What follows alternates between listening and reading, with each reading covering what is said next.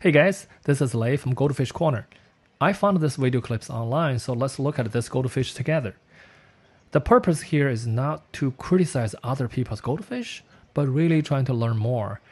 We can tell the country origin, we can learn what is the breed of this goldfish, and how do we appreciate the beauty of this goldfish. So first thing, from the dorsalis body, you can tell this is ranchu.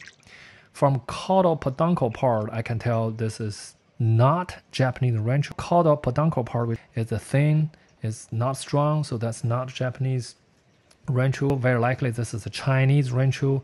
I really like the lemon head color of the head. It's a beautiful yellow.